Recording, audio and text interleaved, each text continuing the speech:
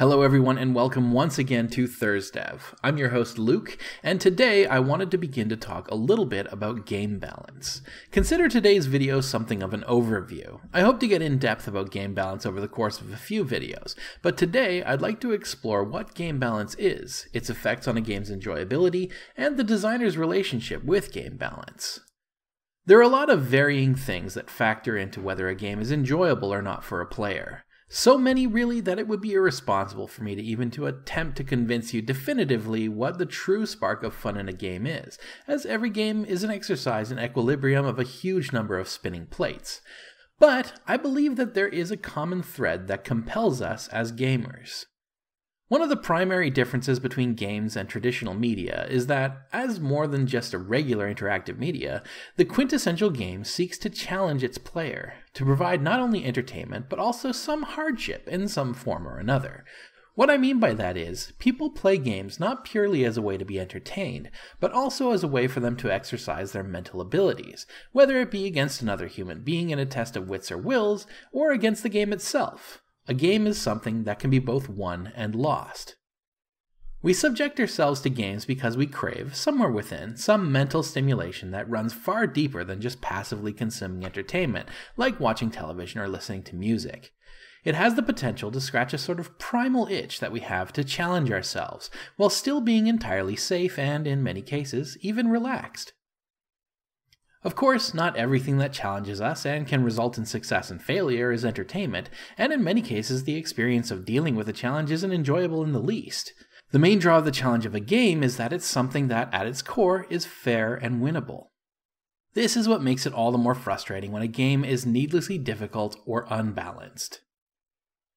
Balance, in the context of video games, refers typically to the overall interaction of game mechanics, and whether the interaction is equitable. If there's any situation wherein there's a clear, irrevocable advantage given to one side or another in the interaction thereof, a game is said to be unbalanced, and generally speaking, it behooves us to alter it to attempt to achieve balance as designers. A game can be as solid and bug-free as you could ever wish for, but if the game feels unfair, regardless of its ability, a player will still not be able to enjoy themselves. Balance creates fairness, or at least one form thereof. During the process of developing a game, the quest for game balance is one of the most drawn-out and long-term processes, as mechanics are introduced and tweaked constantly. This isn't to say that it's impossible to set ground rules for defining and maintaining balance. In order to plan for it, the designer can frequently work from a macro to micro level by defining end goals and working backward from that to get interim numbers, but even the best mathematical algorithms frequently fail to produce a fun factor. Difficulty is also a subjective thing, as there are many players who would very matter-of-factly say that Dark Souls is more fun than Mario, for example, because it's difficult, but fair and extremely well balanced. It's a great equalizer, so long as it keeps its components more or less equal.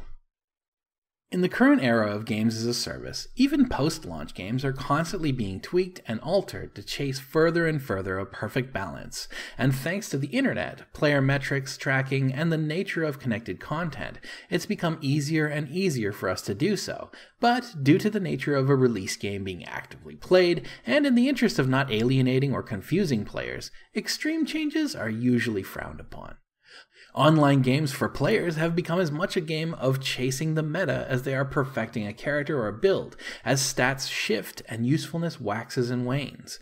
Players crunch the numbers and chase their strategies, exposing weaknesses and imbalances, and we as designers react to this by plugging holes, fixing exploits wherever possible, and attempting, whenever possible, to ensure that the game remains as balanced as possible. In a perfect world, any sensible composition of characters in a game like Overwatch, for example, would be viable. The team composition may need to shift over the course of the game to counter opponent strategies, but at no time should one character be only useful for a specific part of a game, or be useful in every possible situation. Both of these scenarios are examples of an imbalance, either in favor of or against the character, and therefore the player who's attempting to use them.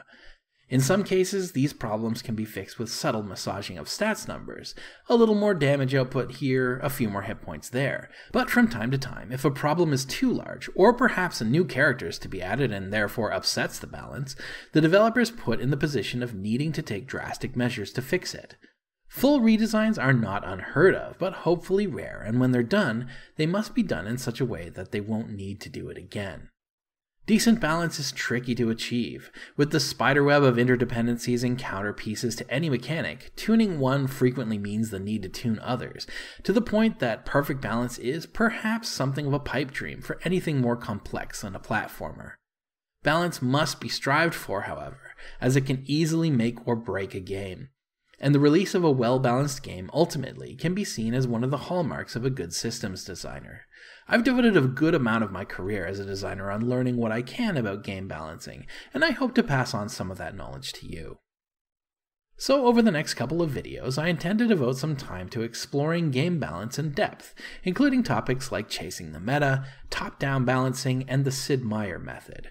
We'll look at strategy games, RPGs, puzzles, and many more, and I hope that even if design isn't your trade, that the next few videos will be informative and perhaps even useful to you, whether you're a player or a creator.